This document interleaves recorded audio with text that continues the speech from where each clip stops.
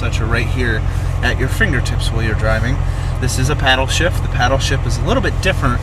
In the automatic for this year, it's upshift here, downshift here. So gives you a much more sports car feel. Obviously beautiful dash. We are in track mode. We'll put her down here and pull her out. Heads-up display is beautifully bright, really, really nice. We'll roll this window up. As you can tell, it's nice and quiet.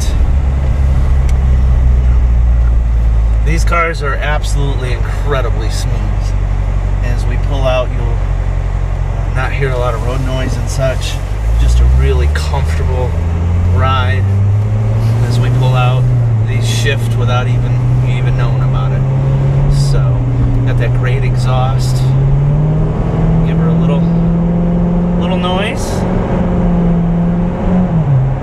And now we'll slow down because these cars in front of us will never keep up with this machine. Like I say, very nice, smooth ride.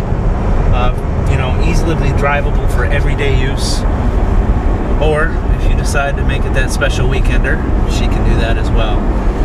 It does have the dual zone climate control, and for the passenger, right on the passenger's side over there, you can control your temperature and either the heated or ventilated seats for the C7. XM as well as Pandora radio. So plenty of connectivities, also with the USB ports. Hook it right up to your stereo, and of course completely Bluetooth as well. As we make our flip around, folks, give me a call, 770-605-2056 or john@viavet.net. Let's schedule a test drive for you today.